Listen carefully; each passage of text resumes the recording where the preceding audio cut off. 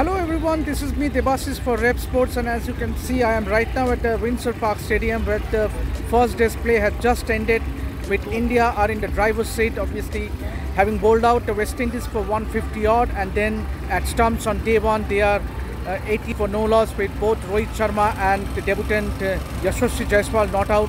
And it has been a dominating performance for the Indian team, obviously led by Ravichandran Ashwin, who caught another fifer, 33rd fifer in international career. And when it came to Indians batting, obviously Yashasvi Jaiswal, debutant, once again he showed that he was ready for the big stage. Obviously he looked good, he was confident, he was hitting the ball in the middle, and looked and actually Rohit Sharma at the other end gave him a lot more confidence. So as was expected that both Rohit and Yashasvi went back to the dressing room, not out. I mean, so obviously India will come back again, and they would love to stretch the lead as big as possible, because they would love to bat only once in this test match. And obviously India definitely look to be the favorites from here on to go 1-0 ahead. Obviously it's too early to say, cricket is a game of uncertainty, but then having said that, only one team can dominate from here, and it is the Indians. Obviously day two,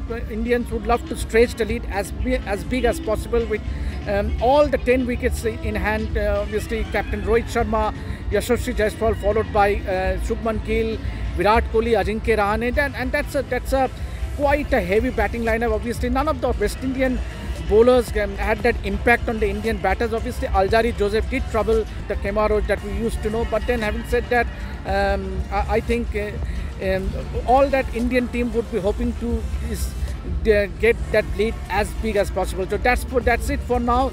Keep watching this space to get all the updates from here throughout the series between India and West Indies. This is me Debasis signing out from here at Windsor Park Stadium in Dominica. Keep watching.